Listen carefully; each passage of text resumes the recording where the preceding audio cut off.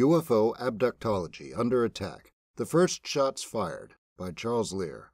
Throughout the 1990s, the foremost authorities on UFO abduction research were Bud Hopkins, an artist who brought the subject to mainstream attention with the publication of his 1981 book, Missing Time, David Jacobs, an associate professor of history at Temple University, who published Secret Life in 1992, and John Mack, head of psychiatry at Harvard Medical School, who published Abduction in 1994.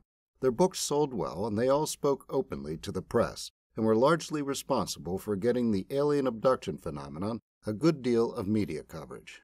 Even some in the scientific community, probably due to Mack's efforts and tenure at Harvard, were willing to look at the phenomenon with an open mind, and an abduction study conference was held in 1992 at the Massachusetts Institute of Technology, sponsored by a physics professor there, David Pritchard, with the help of financial backing from Robert Bigelow.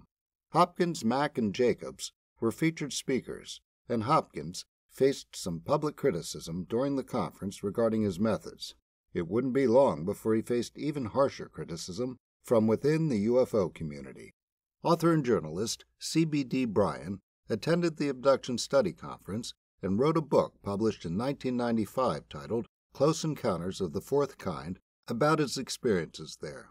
He describes an abductee panel on day 2 of the conference, during which a psychologist is described showing a child a set of images designed by Hopkins called the Hopkins Image Recognition Test for Children. These showed Santa Claus, Batman, a clown, a policeman, a little girl, a ninja turtle, a little boy, a witch, and a skeleton. According to Bryan, a 10th image showed a typical small gray. The child was said to have responded, "You know my friends." According to Bryan, Hopkins rose to say that his cards were used with great success by mental health professionals and UFO researchers. He described one case he was working on where a young boy responded to the image of the gray by saying, "Mommy, that's the man who comes into my room and beams me up into the spacecraft. I saw you there too, and you were naked on a table." According to Bryan, several psychologists complained during the question and answer period that the cards were neither standardized nor scientific. Bryan describes 3 omnibus roper polls conducted in the summer of 1991 involving 5,947 adults. Robert Bigelow made arrangements to have 11 questions created by Hopkins and Jacobs included and paid to have the results published. The questions were designed with the idea that they would indicate the likelihood that a person had had an abduction experience. The poll takers asked the subjects if certain things had occurred more than twice, once or twice, or never, including seeing a ghost, seeing a UFO, waking up paralyzed with missing time, finding puzzling scars, and having vivid dreams about UFOs. According to Bryan, Hopkins talked about the poll at the conference and said that 2% of those surveyed responded yes to 4 out of 5 indicator questions, indicating that 3.7 million American adults might be abductees. Bryan describes the lecture hall being in an uproar after the presentation. According to him, complaints included, "Your whole findings are based on the assumption that your key indicators will strongly predict who might be abductees, and these indicators do not have any scientific basis to suggest they are sound, and that no systematic pretests were carefully done to find out how the respondents interpret what they've been asked." According to Bryan, Mack responded, "How can we get our colleagues to validate the poll when they totally reject the concept?" The next round of criticism Hopkins was to face would come from within the UFO community.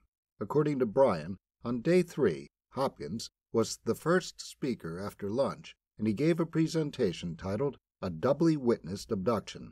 This was about a case he was involved in that has become known as the Brooklyn Bridge abduction.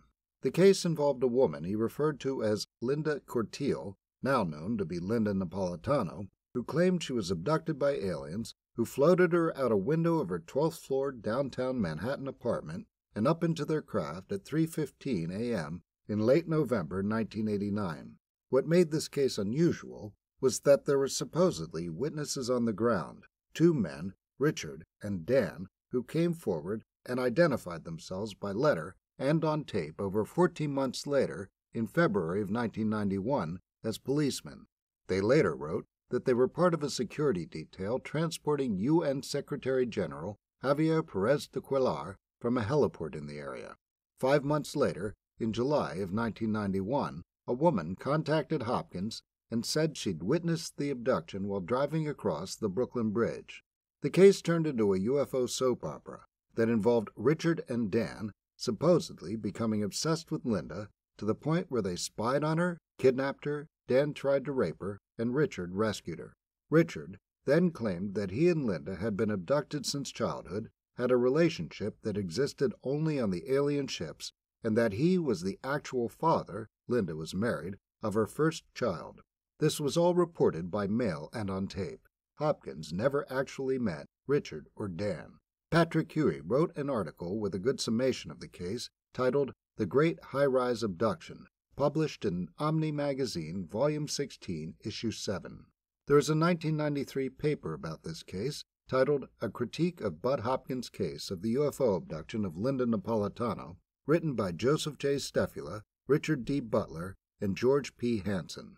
According to the authors, the first of them to become acquainted with the case was Butler, who learned about it during meetings he'd been attending, held by Hopkins, that included both researchers and abductees. He invited Stefula to a meeting, and they both talked to Linda, gave her their phone numbers, and offered their help. Stefula, in particular, said his contacts in law enforcement could be of use to her. According to the authors, they also gave Hopkins this information. A January 28, 1992 meeting with Napolitano, Butler, and Stefula is described, where she gave them details about her case. Then, according to the authors, at a July 1992 Mutual UFO Network convention in Albuquerque, New Mexico, Stefula heard Hopkins and Napolitano speak and noted that some of the statements contradicted the information Napolitano had given during the meeting. A meeting with Hopkins at his home is said to have been arranged for October 3, 1992, after he initially declined, saying he didn't want to talk about the case until his book was published. The authors present the initial problems with the case on page 10 of the paper, and they include Hopkins not having been able to interview Richard, Dan, or Pérez de Cuellar, the lack of any sort of background check on the female witness on the bridge, and Napolitano's refusal to file any sort of police report despite claiming she'd been, in the author's words, kidnapped twice, nearly drowned, and further harassed. The authors detail their investigation on page 11 and report that they found no witnesses at Napolitano's building, despite there being a guard booth there that was manned 24 hours a day. They also found that the only heliport in the area didn't operate at 3:15 a.m., and that, about 6 months previously, the heliport authorities had been approached by a man in his 50s with white hair who had made a similar inquiry. That man had asked about a UFO that had crashed into the East River. The authors report that at the July MUFON convention, International Director of MUFON, Walt Andrus, had told Stefula that MUFON had no interest in publishing anything critical of the case. They also report that on September 14, 1992, Hopkins faxed Butler a letter where he, as a long-standing member of MUFON, issued an order, his word according to the authors, to Stefula and Butler to stop their investigation. In the description of the October 3, 1992 meeting, Walt Andrus and Vice President of the Center for UFO Studies, Jerome Clark, are said to have been present. According to the authors, they learned that Hopkins had not talked to the guards and hadn't even checked on the weather for the time in question, which is a basic procedure, especially for a MUFON investigator. According to them, when they suggested Napolitano file a police report, Hopkins, Andrus, and Clark appeared to literally panic at the suggestion. They also reported that Clark strenuously urged that outsiders cease investigations. In their discussion, the authors state that the case appears beset by an overwhelming number of problems.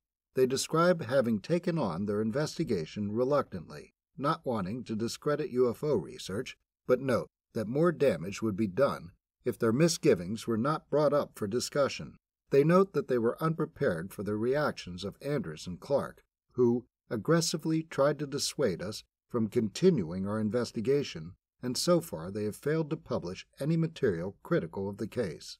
They circulated their paper among the UFO community, and it was posted on the UFO BBS as part of the February 1993 issue of Electronic Unidentified Flying Objects News. Also in that issue is a reply to a document Hansen circulated among the community titled Attempted Murder versus the Politics of Ufology, a Question of Priorities in the Linda Napolitano Case. The reply is titled The Politics of Torquemada, or Earth Calling Hansen's Planet. In the reply, Hansen is described as short on ufological experience but long on self-righteous blather. It seems Hopkins was propped up by the UFO community, but his 1996 book on the case, Witness, received harsh treatment from critics and didn't get a lot of press. The man making the news in abduction research at this time was John Mack, and by the time Witness was published, he had been under scrutiny as well. Next week, UFO Abductology Under Attack, John Mack under inquiry at Harvard. Charles Lear is the author of The Flying Saucer Investigators, available at Amazon.com.